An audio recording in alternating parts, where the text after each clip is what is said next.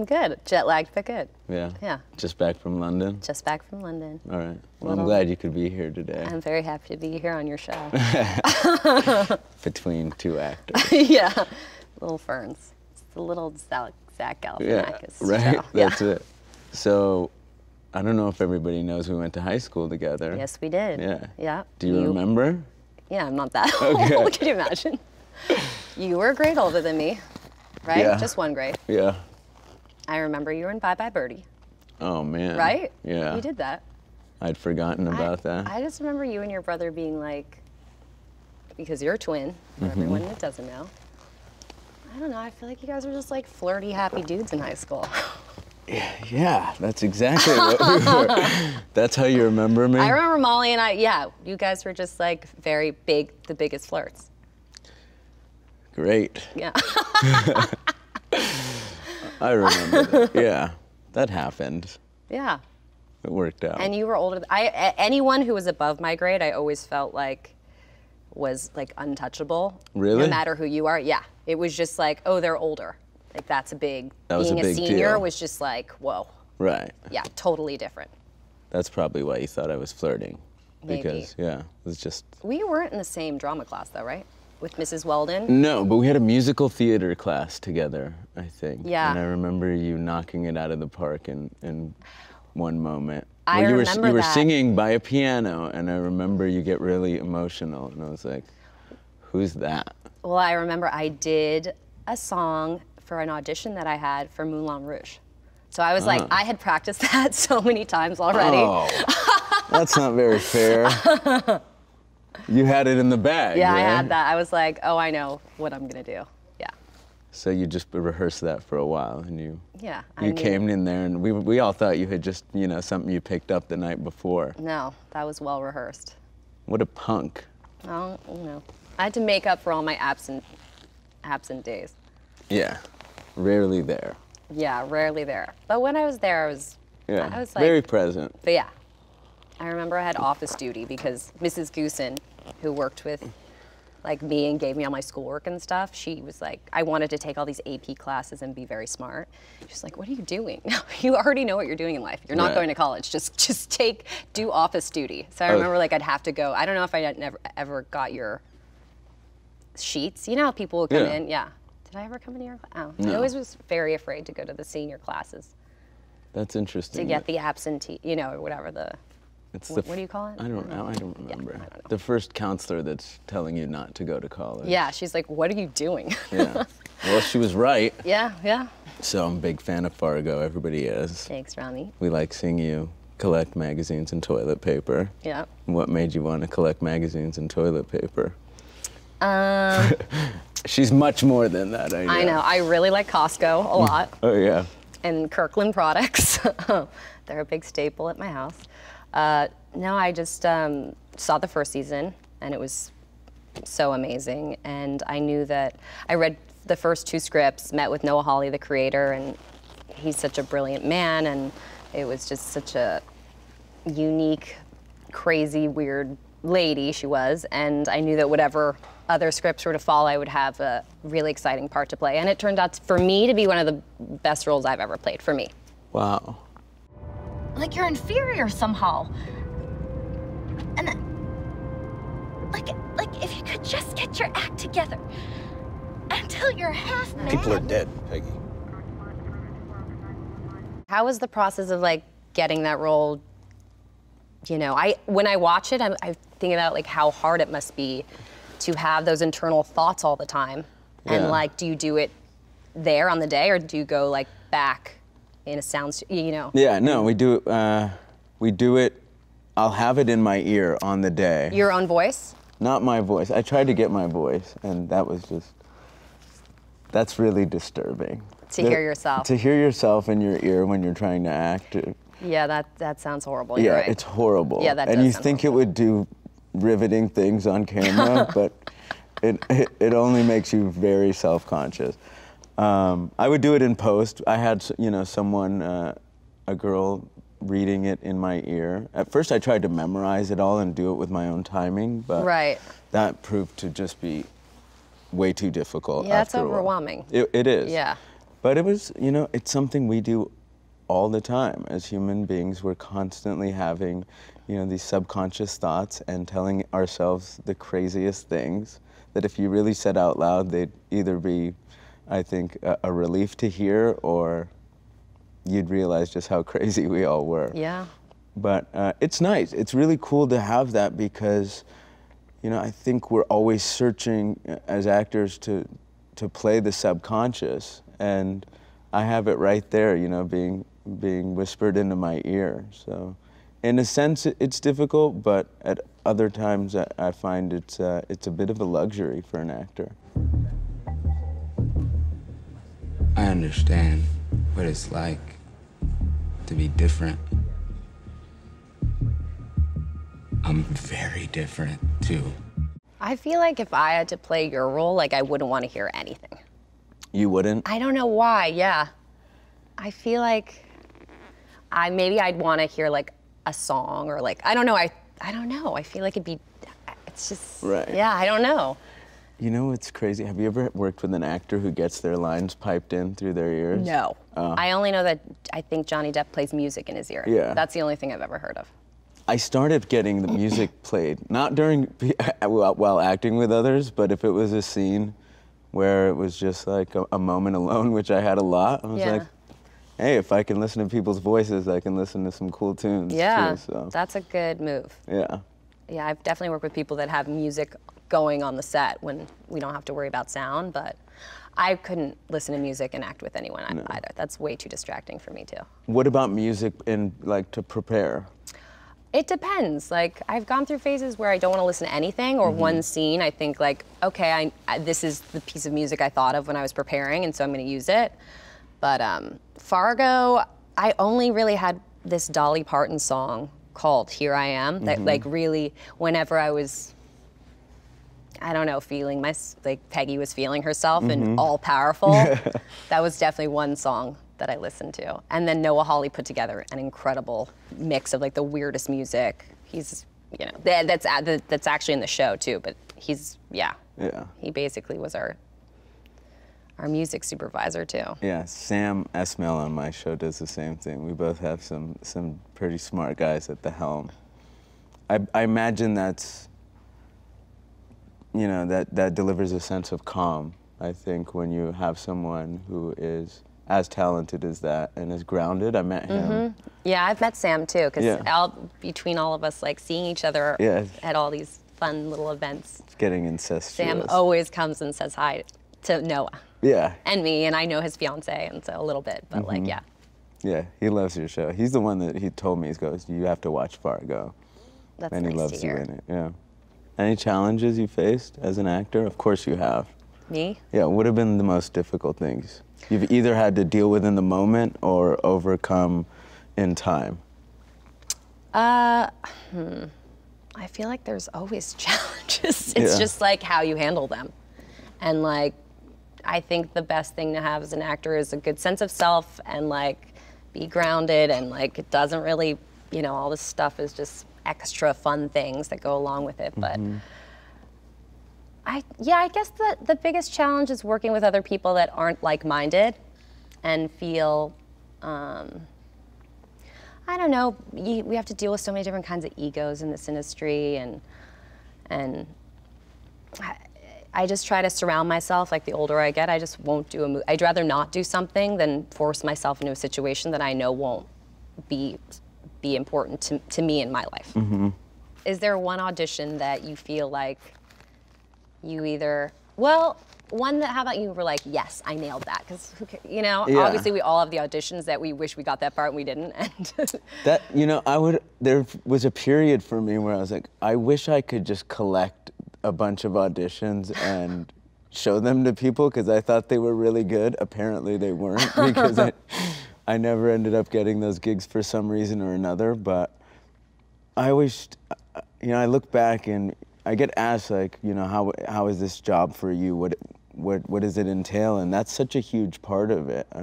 How many characters that I feel I've created simply just for auditions. Yeah. it's a pretty cool body of work for like 5 or 10 minute pieces here and there. No, I know. I did one audition where I had to sing, and I remember like I was so overwhelmed because I wanted the role so badly. Like it's one of my favorite characters in music, and like I didn't get it, but I had to go back because I was so like I was stressed myself out so much that I would get these migraines from singing because I wasn't breathing right probably, or I was just so overwhelmed. And I had to go back and like, I know I nailed it, but like, I was like, I want that tape for myself. Right. Because I poured my heart and soul out, and then it was like, you didn't get it. Did they ask you back, or did you say, oh no, I'm I had to go. back? I had to go back because I literally gave myself like an instant migraine. Like I had to lay down, dark, like bad. Ooh. Yeah. Have you ever called and said, I need to go back? I really have to get this, you know, come hell or high water? You know what, that happened to me on Interview with the Vampire. I was with my coach. He was outside of the room and he listened on the door to hear like what I was doing. And he knows I didn't nail it. And I walked out and he was like, no, you go back in there. He's like, apologized to the casting director. He's like, she didn't do it, she can do. Wow. Yeah. Well, that worked out. Yeah, there was a few more auditions after that, but yeah, that was an intense process. Now, because it's so infrequent, like it's the most stressful thing to me on the planet Earth. I hate it, like horrifying. Oh, I feel opposite. I like it. I like going in there because it's like, it's a proving ground, you know? You get to test some things out, and no, you hate it. I hate it. I dig it. I don't like it because I don't know what, when you get the role, then your process is different though. Mm-hmm. So for me, it's like totally, it's so out of school of like how, when I used to audition a lot, like I had little things I would do, like get up, turn around, like have little things that people would remember you by. You had like, your tricks. My tricks, yeah. And now it's like, I don't have that trick bag, and if I don't get it, then I feel like an extra failure because I have like a body of work enough that like, Right. I feel like a real loser. It's tough going back in there after, I mean, I'm sure offers have been coming your way for a long time. Well, you've been very picky about what you've done. I'm very picky, yeah. But what's, okay, I'll ask you when you do prepare for a role, what's your process? Like, what steps you go through before you start? For a role, saying I've got the role? You got the role, yeah. Like, here's a script. I have like the initial panic attack if I can do it and do it properly. And I've gotten better at getting over that quicker, but I'll just try to do as much research as I can initially. I'll find pictures, I'll get songs, anything that I feel inspires or influences me, or maybe something that that character would listen to. Yeah. And then do all the research based on who it is and what they're going through, and usually, they're suffering through something. So just get in that mindset, and then I feel the most creative in the morning and in the evening. So I reserve that time to just delve in it in any way, and I have, I just try to create memories and images for myself, and that allows me kind of a window into who that person is, and obviously start creating their world in that way of imagining every aspect of their lives up until the point I get to play them. Yeah, and then you kind of have to be like, and then you got to throw it away. Otherwise, people are like, what the hell is that person going on? What's going on? I'm not saying anything new. We all know why we do this, not because Hunger Games books makes us happy, but because we want to be sedated. Because it's painful not to pretend. Because we're cowards. Was there a specific moment where you felt, oh, I'm gonna be all right, this is working out? Was there a big break moment? I think there's been like a few breaks because I started so young, like you kind of have to prove yourself in different stages of your life. And I feel like obviously my first big movie was my first big break, was Interview with the Vampire. And then I feel like Virgin Suicides was a big turning point for me because it was the first time that I was allowed to like have sexuality, and like it's done in such a beautiful way that it wasn't salacious at all, it was, yeah, done in a beautiful way. And then I feel like Spider-Man was a huge break because it allowed me to do whatever I wanted to kind of after that and get things financed. And then I feel like So everything you've done basically no, has there's been... a lot of no, but like there are definitely like turning age shifts for me that I got to do that not everyone gets to do, because you don't know how people are going to accept you as a 16-year-old to a 25-year-old to a 30-year-old. Like they, you know, not everyone gets to go and keep working. And so I'm lucky that I, you know, got to keep working. On the flip side of that, is there a particular role or film that you wish people had seen that didn't get as much coverage as you thought it would? Huh. I don't know. I feel like... Everything you do, people see. That's not true at all. But I don't know. I feel like everything, I don't know. It's, I don't really, people discover things if they want to, and I don't know, it just, How do you deal with, Rami, people now, like, recognizing you? And I feel like because you're on an amazing show, people are probably very respectful and cool. It's been odd because you'd think everybody's cool and respectful, but people, there's no length that people won't go to try to snap a picture. I feel like on the train in New York, I'm getting more of these people who are just think they're it's very subtly so not snapping a picture. Like, yeah, who holds their phone at this height? Right. When they're texting. You know what's difficult is I'm in New York now, and I pride myself on being an outgoing person who says hello to everyone, wants to talk to everybody, and I can't do that quite as much anymore. It's that's become difficult. I feel like I'm walking out in the streets and keeping my head towards the pavement. Like very your much character, like you got your like, yeah. I thought I couldn't wear a hoodie, but I do end up feeling like I need to put one on every once in a while. And that's kind of, that's been a bit unnerving, but it's part of what we do, and it means that people appreciate what I'm doing. Yeah. So. And I feel like a lot of it's in your own mind sometimes. Like sometimes when a movie comes out, or just people don't think about you, they think about themselves. Like everyone thinks about themselves. So really, I think if anything ever comes out that's like negative for me or something, I just have to remember like the only person that really cares about this is you. Yeah. Nobody else does, you know? I feel like you've done a really good job of keeping yourself out of, the really tabloid thing. I've tried. Yeah, have you? I just stay at home. Do you? No, I mean, I stick to the valley. You do? Yeah. Yeah, you're a homebody. I am. Who can't cook? Who can't cook, no. I know that. Postmates is the end of my life. I know. Did you just love when you found that? Uber and Postmates is the demise of my existence. Back to acting. Let me ask you this. You've worked with such great actors, and I want to know, I'm always asking myself this, what are people looking for in us? What do you look for in a co-star? Or what do you hope arrives at you when you find out who you're working with? I hope that I have a teammate, you know what I mean? I hope that that I have someone who, you always I like to get to know someone, but not everyone wants to do that, and I'm fine with that as well. But I like when the way we approach things is, just trying to be there for each other and have a very trusting,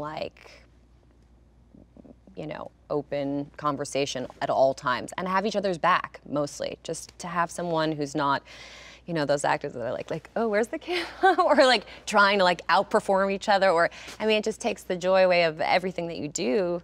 And I feel like, the best actors I've worked with are the ones that just want to make something special together, and they have your back and you can just go for it, and no one, they've got you. I feel like when the camera's on you and they're still giving it all. Oh yeah, you totally know when those people are you're suddenly you just dropped off. If someone drops off, I'm I know, it's such a bummer. One of those. But I think that's why I like two shots so much, because you can't do, you know, you have to, both people are in it together. When they cross cover? No, well, that's always fun too, but just I enjoy watching two people on screen together the most, always. Like, I love it. Yeah. I mean, that's like, yeah. And I like when you feel like the camera follows the actors and you kind of can do whatever you want, and then, you know, they're kind of following you and you don't know where the camera is or who it's on. I like movies that work like that too. Okay, He lit a fire. No, the Indian got away, okay? We followed Ed's blood trail. Okay, kicked in the door, us. No, he's The Indian here. was never in the building. No, he was. No. Ed, I'll tell you. Ed, Ed, Ed, come on, Ed. We're saved. What do you think for yourself and acting and all of it? Like, how do you feel that the difference is between making a film versus working in television? Well, I think I've heard you say this after Fargo, was that it's very difficult in a sense in how much you're shooting in a day. Yeah, it's way harder. Yeah, I think television. You do. Yeah, you do. It's much harder work. You have so much. It's like 10 pages a day in television, like 3 or 5 at the most in film. You're doubling your work schedule every day. I look at it from that perspective, but also you know, once you dive into the character and you understand and know him, you only get a chance, or her, to add layers day in and day out, and so it's nice having a core, you know, that you can come back to every day. Yeah. It can be very demanding, but I love how character-driven everything is these days. Yeah, and television to me is like the adult film now. It's like, and film is a little bit for kids more now. It's like superhero movies, and then all the quality, like, you know, and people actually watch television, and you know, you do an indie and, you know, you're lucky if anyone sees it, and you don't get paid. But in television, it's like everything.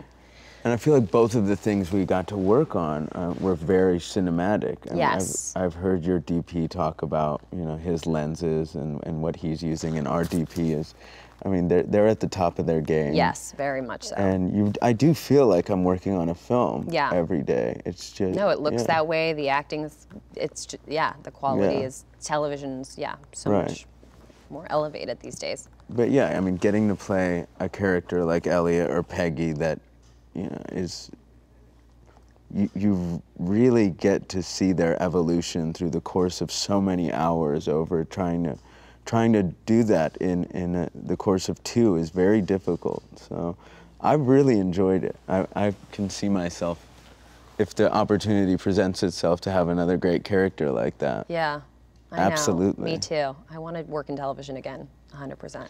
And then I think about like all the work that goes into preparing for it, and of course, you know, it's our job, but it's nice to, you know, have multiple hours to work through that. And but I feel like too, I don't know, for me, the way I I have a woman that I work with, we do a lot of dream work. And so like every episode I was like, I gotta, like, it felt like the beginning of a movie every time. Because over the course of like preparing for a movie, I'll do like work with like 2 dreams, 3 dreams maybe. Well, explain to me how that works. Well, you write something before you go to bed. Okay. And then if you dream that night, you use whatever, you know, you write yourself a personal note, and then whatever you dream, and if you don't, you just keep doing it until you dream. And then you use whatever you've dreamt for your character. Like for Peggy, I part of my dream, I saw this little like cassette and it said Scooby-Doo on it. And so the lady who I work with, she's like, well, what do you think about when you think about Scooby-Doo? I was like, well, they walk kind of funny. You know, they're like always like scurrying, you know, around. She does have all a together. Scooby-Doo And so club. Peggy had a little Scooby. So I'd think Scooby-Doo for Peggy, for just like, that's a small thing, but like for her walk. But then I had horrible dreams while I was filming I remember I had a dream of, and it was probably because at the end we're in a meat locker with all these like pigs hanging around us. And it was before we shot that scene. But I had a dream that like I wanted a hot dog, and the hot dog became this little baby pig that was like squealing, like being dipped in boiling hot water and being like dipped and taken out again and like screeching. And it was so horrible. I woke up, I was like, I think I might become a vegetarian after this horrible dream. But yeah, I get very like, you know, when I'm doing something, especially Fargo. I had some crazy dreams.